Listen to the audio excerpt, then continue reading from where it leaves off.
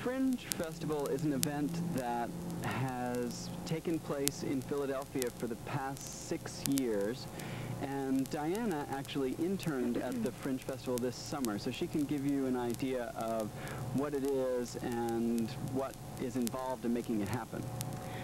That's right. That's right.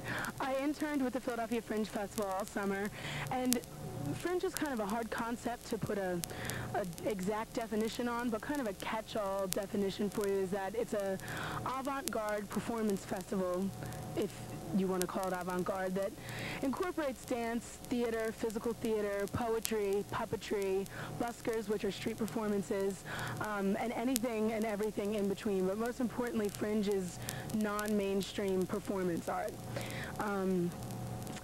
And I'm very excited that the Fringe is here this year. Dominic brings the Fringe to Ursinus every year. It's an incredible opportunity for this campus. I think we're the only school that I know of that does anything like this. This is the 3rd year it's been at Ursinus, and the audiences have grown over the years, and the performers are happy to come out here and perform for the students here. It is a great opportunity. It is the only location that I know of that immediately following the Philadelphia Fringe Festival, there's a host of events in one area, and we're really not just a school, but really anywhere that is doing this after the Philadelphia Fringe Festival closes. And I'm assuming since I got off the other time. I also took the blue taxi from Atkinson. I took it from up the street. But You come from the same place that the girl I was supposed to meet here came from. You know that? yeah. You know a girl named Molly? She's like 5'5". Yeah, She's like, how you doing? My name's Lou. You? Kimberly, very good to meet you. And you? David, good to meet you. Good to meet you. You guys must be very gifted to be here in college so young. What are you doing? Nuclear physics or something? You're the doctor, he's the nuclear physicist. Are you being paid to watch us too?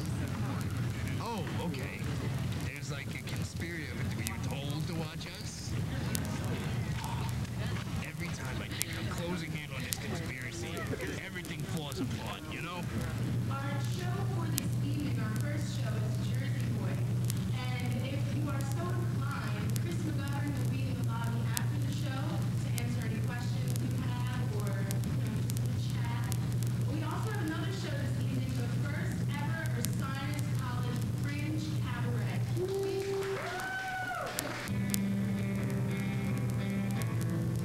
Crack, it's not just for junkies anymore.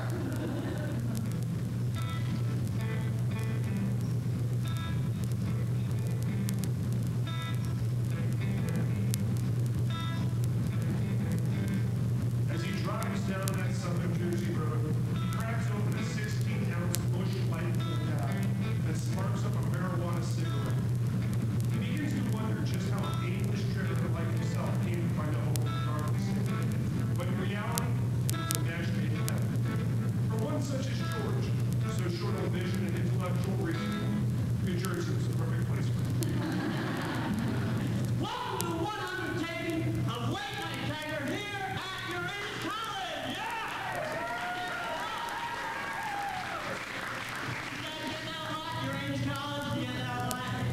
I mean, you guys chose this stuff, so.